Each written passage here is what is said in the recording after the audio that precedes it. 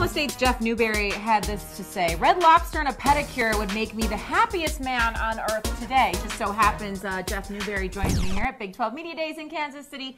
Let's break this down a little bit. First of all, the order at Red Lobster is what? 2 pounds of crab legs every time I have to have it. And the pedicure, do we get polish? Is this just a buffing situation? Oh, no. What's the deal? I definitely can't do the polish. I just have to do the buffing and the cutting of my toenails because, you know, practice gets hectic sometimes. So. How often is Red Lobster and a pedicure happening during the season? I try to get a pedicure probably like once a month, but the Red Lobster is probably happening every other day. There's a Red Lobster nearby? My treat. My teammates know that. Ladies in Stillwater, once a month you can find this guy getting a pedicure. Here's Jeff Newberry. Thanks for watching. We'll see you next time. All right.